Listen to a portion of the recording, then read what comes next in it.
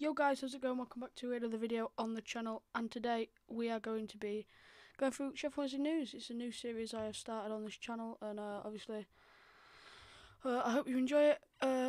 So let's just get into this. So first we have Sheffield Wednesday have obviously made the signing of Vaulks, as you can see on the screen. He's our new signing. Obviously he comes from Cardiff City on a free transfer on the 1st of July. That's when he first comes anyway.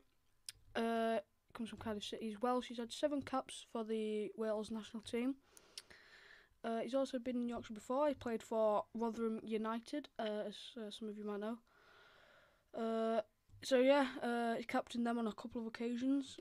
He's going to be joining us. He had his first training session on Wednesday. He was at training. He was alright.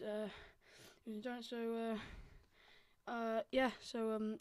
Hopefully we're getting some more Wales caps while he's with us. In other news now, training this week on Monday actually, I do believe, was our first training session back. Ben Hennigan was in training, our new signing from Wimbledon. As we know, he was on Monday. Vaulks was obviously on Wednesday, as I've already said. And also, there was no David Stockdale at training because he did play 52 games in non-competition last season, including playoff games for Wycombe. So he needs a rest. He's 36. He's quite old for a football player. Cameron Dawson was back after his loan at Exeter, and whether he'll be the main goalie or backup to David Stockdale, we do not know. Not yet, anyway.